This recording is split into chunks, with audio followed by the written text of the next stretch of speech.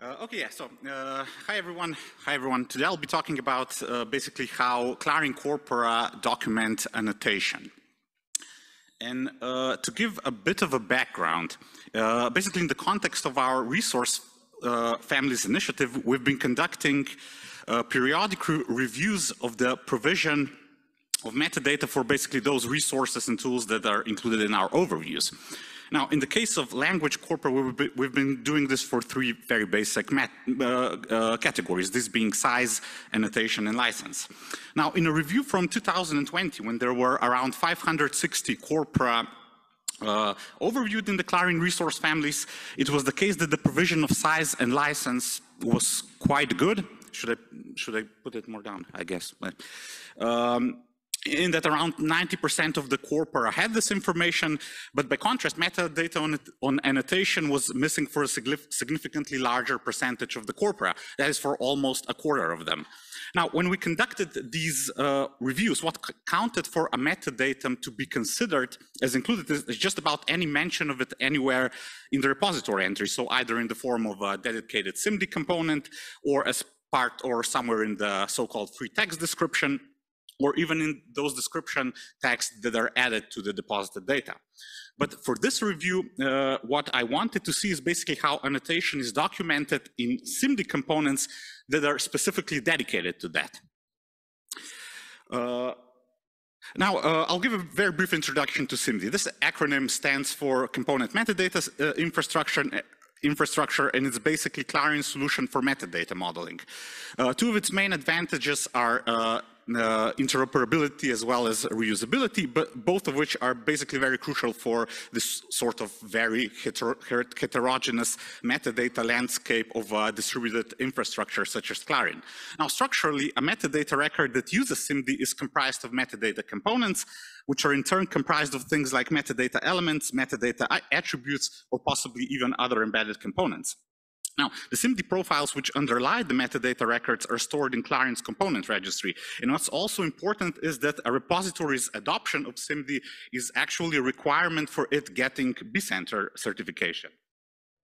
On this next slide, I have an example of what a metadata component for annotation looks like in the component registry.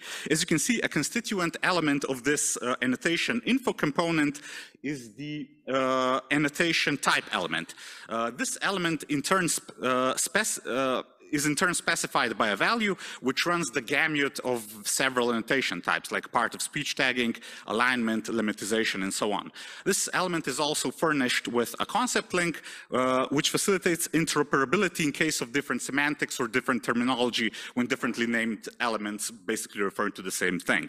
Now, this component is from the resource info profile, which I'll be returning to as I go along with my presentation.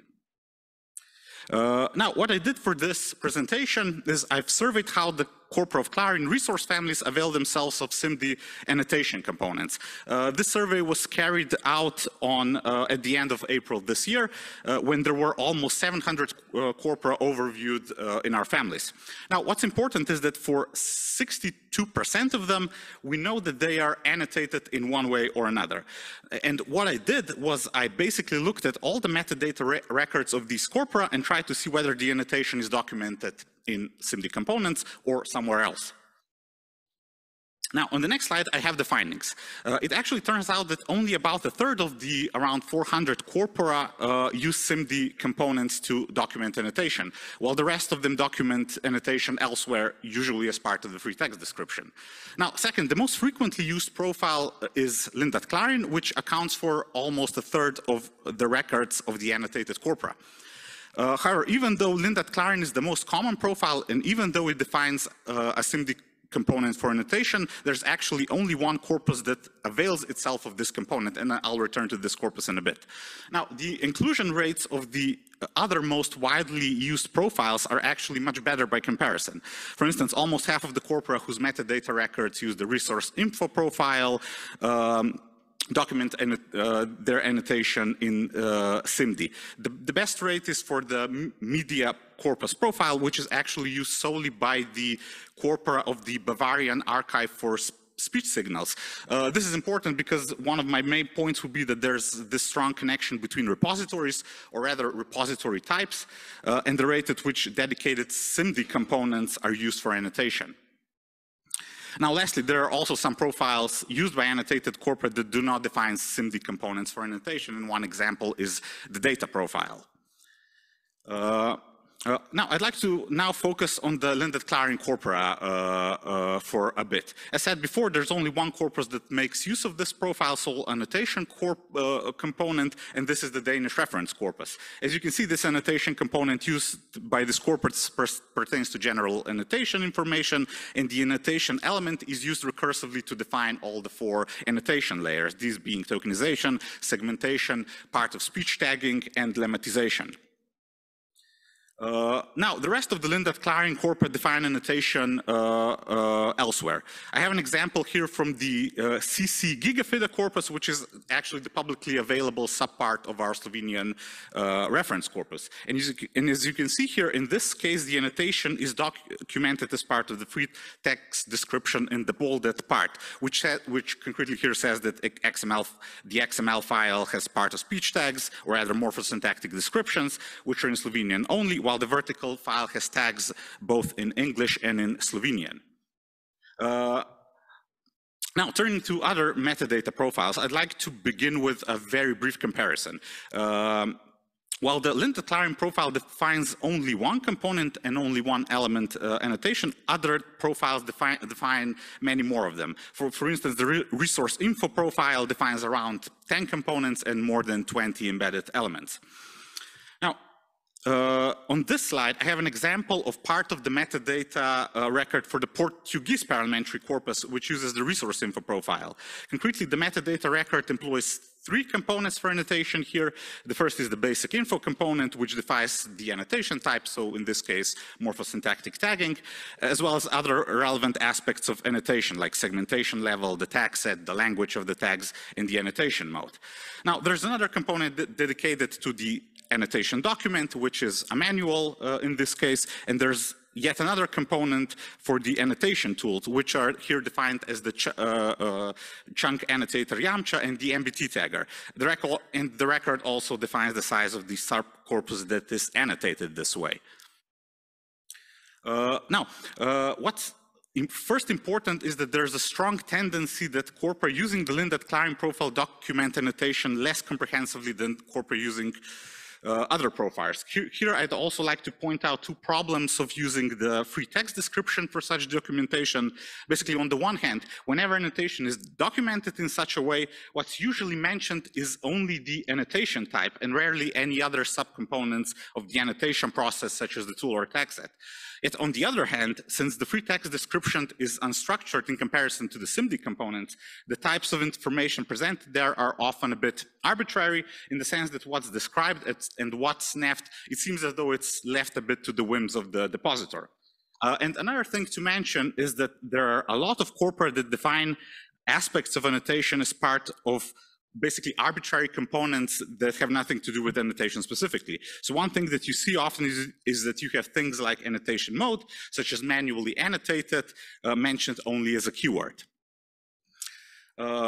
Now, here I'd like to discuss the link between the use of SIMD profiles and the CLARIN repositories. What's definitely the case is that certain SIMD profiles are characteristic of very specific repositories. So basically, the Linded CLARIN profile is used solely by repositories that employ the CLARIN DSpace architecture, and DSpace-based repositories are actually the most common in CLARIN. For instance, DSpace underlies the repositories of the Slovenian consortium, the Czech one, the Icelandic one, many of the Nordic and Baltic ones, perhaps most of them, and so on. And by contrast, the MD record corpus profile is used by the Greek CLARIN repository, while the resource info profile is used by the Finnish and the Portuguese repositories. What is crucial is that these latter repositories are either based or use the meta-share system rather than DSpace. Now, The main difference between the two architectures is that the resource entries of DSpace do not provide a separate field to which annotation SIMD components can be mapped. And this is in contrast to metadata such as size, license, authorship, resource type, and so on. This DSpace approach of skipping over annotation is actually architecturally reflected in the VLO, where it is possible to search for resources by things like modality, keyword, resource type, but not annotation type. Now, obviously, this presents a bit of a problem of recall if the user is interested in a sub-process of annotation specifically. And it is the case that many external users of CLARIN are interested in specifically that. By contrast, metashare repositories present a complex field which allows depositors to define annotation in a highly structured and recursive manner, basically for each type and modality separately. Here I'd like to conclude with basically the proposal, which basically boils down to the claim that annotation should occupy a more prominent role in DSpace repositories specifically, and also the CLARIN infrastructure more generally. Ideally, I think that annotation should be presented as part of its own metadata field in every repository entry, rather than being simply left to an arbitrary mention in this free text description. What I've shown today is basically that the lin.clarin profile used by DSpace Corpora only defines one component and one element for annotation type, so for values like part of speech tagging and lemmatized. However, it was pointed out by a reviewer that it's quite unclear how valuable annotation type is in and of itself if the repository entry doesn't provide any additional information on things like the text it used, or perhaps the accuracy of the annotation, or at least a reference to a place where this kind of information is accessible. So my suggestions, therefore, are the following. The lin.clarin profile should be revamped by defining additional components that are relevant to the complex annotation process, so that it will be in line with profiles like resource info. And at the same time, CLARIN DSpace should consider implementing a field for depositors to input metadata on annotation during the submission process itself, while the VLO should integrate a facet that's dedicated to annotation. This way, at least annotation type, which would be mapped from the relevant components, could be queried with the faceted search. However, this would be a sort of ideal best case scenario that might not really be trivially actionable, given that it would entail basically a partial restructuring of existing repositories. And I have here an alternative suggestion for the time being, which is that basically repositories should at least adopt a consistent set of recommendations for describing an annotation, even in part of the free text description. And such documentation should be done in as comprehensive a manner as possible, so that what's documented is not only the basic annotation type, but things like mode, text set, theoretical framework, and annotation tool are also mentioned. And basically at last year's conference, I've presented precisely such a set of recommendations, and they sort of zone in on the identified gaps in the existing provision of both annotation as well as other metadata. And I believe that the cross-center adoption of such recommendation is also important, given that basically post hoc curation of published resources requires a big investment from the perspective of repository admins. However, my operative keyword here is basically recommendations rather than necessary requirements for a deposit. This is because too many required metadata fields in the submission form could also discourage potential depositors. And in addition to guiding the depositors, these recommendations could also be of help to basically repository admins in helping them evaluate the submission in progress, both from the perspective of the provided metadata and from the perspective of its qualitative documentation.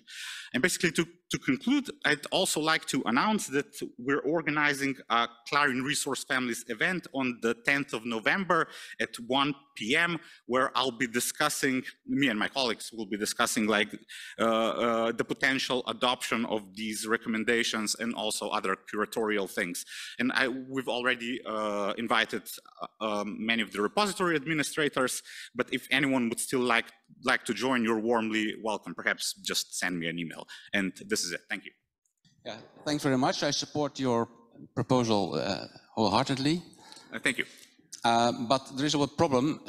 Even if you do these proposals, the data will still not be annotated for this annotation information. And it is very often very difficult to get the original metadata providers add this data, simply because they made these in a project that is already long finished, and they don't have money and people to work on it, maybe not even the experts anymore. I have always argued that CLARIN should set up a kind of metadata record for each record that is addressed, with a number of metadata elements that they think are important for searching, and this annotation component could be one of them. And that CLARIN should also reserve money to fill this. Well, they should invite the original providers to fill this, but they should also have an active role in doing it themselves, for example, in the context of the resource families, because it is otherwise impossible to get a good, let's say, a high quality DLO with the right facets, so that people actually can find what they are looking for. Yes, thank you. I completely agree. And so yeah, my intention here is, I guess, more looking towards the future than going backwards. But perhaps we could be a bit more proactive in trying to contact the older admins, because yeah, many of the older resource deposits, if they miss metadata, nothing gets changed. But on the other hand, I know that many of the national representatives and the user involvement people did go back and they fixed a lot of stuff. So there was some progress there. And also thank you for that. So yeah, thank you. Thank you. The last two questions, and the last one is for me and for myself. And just, yeah. Hi, Jacob. Nice presentation, but I have to disagree on some points. I think that we'll have to discuss it at the workshop. But one point I would emphasize is that the metadata schema is not linked to the type of the repository. If you are unhappy with the schema that you got out of the box in your CLARIN DSpace installation, change it. Yeah. That does not mean that the repository system has to be changed, as you said. No, it really doesn't. Another thing is, it's of course kind of complex on when I see these aspects. So we should also kind of agree on the, you say, for instance, annotation mode. So there should be a list of annotation mode. It should not be a plain text field into which anybody writes anything, right? Yeah, I guess so. Closed vocabulary. So if it is this case, then I would like to kind of remind all of us that we've been around for about 15 years and we were still unable to agree on the requirement of the most basic metadata that all of us will use in the same manner. For instance, shall we use ISO code for a language? The discussion has been going on for those 15 years. So I'm slightly skeptical about agreeing on something much more complex for relatively few resources. We have 2,200 resources in our repository. Manually annotated corpora are a few dozens of those. So that's the kind of issues that I think we'll be facing looking for a compromise in this. I agree, and thank you very much. But can I answer with a question? So you basically disagree that since I still think that most CLARIN repositories are specifically corpus focused and not so much tools. So do you also disagree that LINDAT shouldn't also add an annotation, well, facet or field? So I'm slightly confused about the usage of LINDAT. Are you talking about our CLARIN center that is called LINDAT? Oh, no, no, about the metadata profile? The DSpace-based architecture, that which doesn't have that in comparison to MetaShare.